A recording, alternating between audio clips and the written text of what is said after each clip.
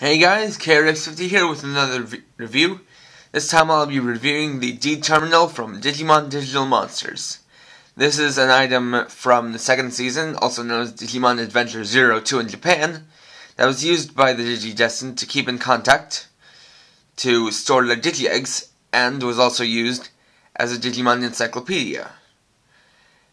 And so, let's take a look. So, here we have it in nice painted silver plastic, which is, well, grey painted silver, with some red plastic for the buttons and a little bit of black on the side.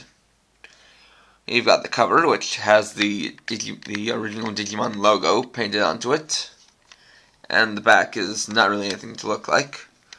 Opening it up, we see the LCD screen right here, and up here is basically a translator from English to Digicode.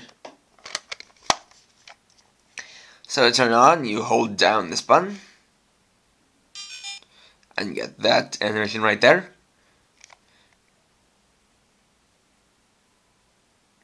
Then you got a rotating Digimon logo, and so to get to the menu, just press any button.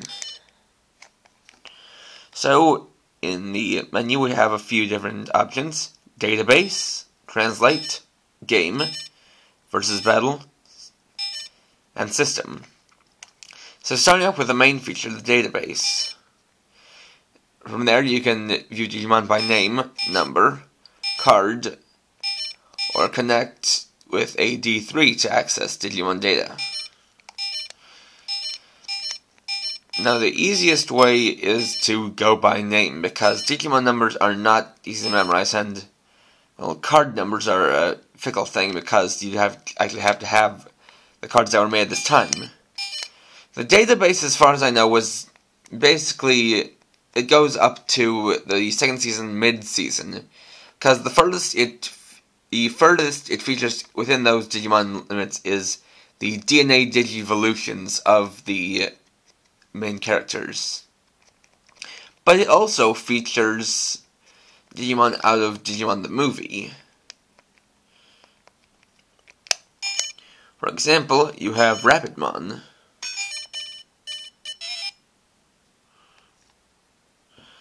Now another thing you can do is, from there, you've got a few options. You can just look at the figure, which is just the Digimon itself. You can hit name to look at its name and number. Go level to see what level it is. And within this, armor Digimon are regarded as a completely separate level from any other. You can look at its group, its type,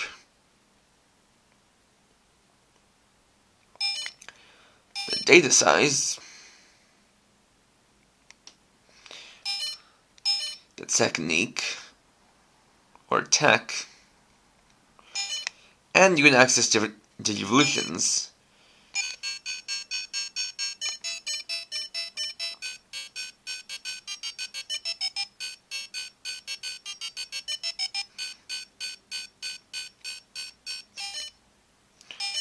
And you can then Digivolve it, and if you have the option,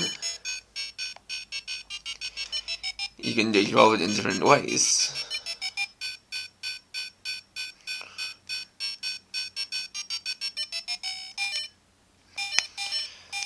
So then there's a translate feature, which allows you to translate words from English to Digicode. So you just type in your word,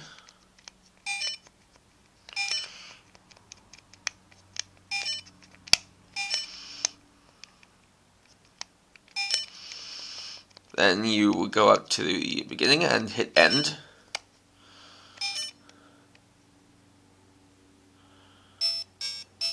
Then across the screen will scroll that word in Digicode.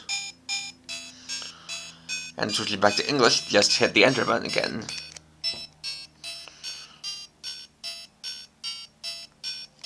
and you can just go back by pressing the back button. It has 2 games. The first, Game A,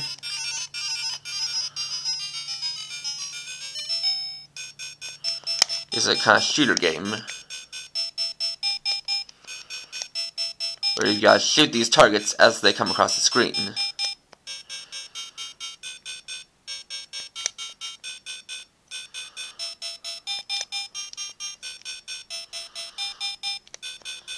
And every time you miss one,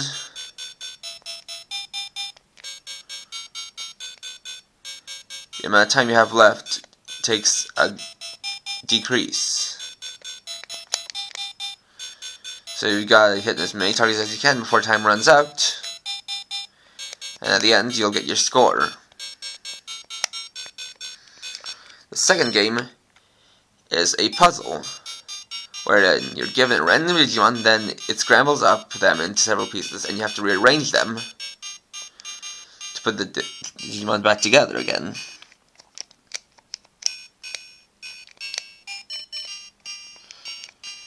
Just by switching 2 pieces around.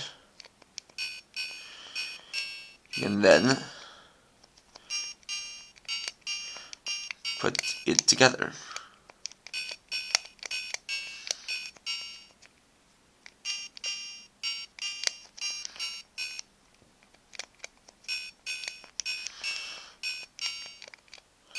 And like that, you've got a Digimon, in this case, Veidamon. If you press the enter button again, you'll get another one.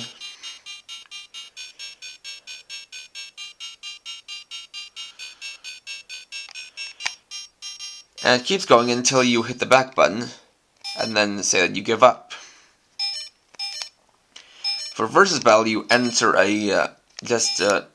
enter what's apparently called a call, which I don't really know much about. Honestly, I can't really do the versus battle because I don't really know how to do it. But I might... Actually, no, I can't, because I'm pretty sure this involves having a D3, and I do not have a D3 with me. The system is also pretty simple.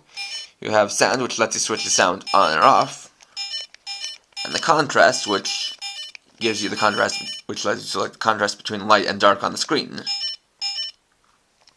So like I said, you can additionally connect it to a D3 to access data or do a battle.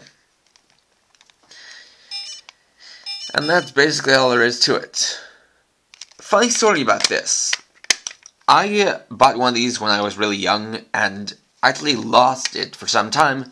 And one time I went to a garage sale, found one, and bought it.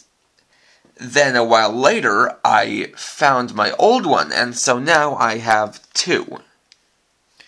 Now, they might not look different, but the newer one I have has like a problem with the screen where it's not quite the correct color, but the volume is a higher pitch. Though the latch on the cover isn't really secure, and it's got a lot more scratches. But if somebody's interested, and if I get a good enough offer, I may be willing to sell one of these. I usually don't sell things, but you'd really only need one of these to be satisfied, so I might just sell this one if I get a good enough offer. If you're interested in buying one of these from me, just PM me, and we may be able to work something out. So, getting back to the review, this is a nice toy. It's a good accessory for anyone who's interested in Digimon, and likely does its part to complement the D3 Digivice. It's got a nice pretty good database, which is a little bit dated, but it still is quite nice, and the whole translation thing is pretty cool. I mean, it's kind of a thing for Digimon only fans, the whole translation thing, but it's still nice, and the games aren't too bad as well. So overall, I definitely recommend this to Digimon fans of all kind. So please rate, comment, subscribe, and all that good stuff, and check out my blog at krx50.blogspot.com. And for now, this is KRX50, writing off.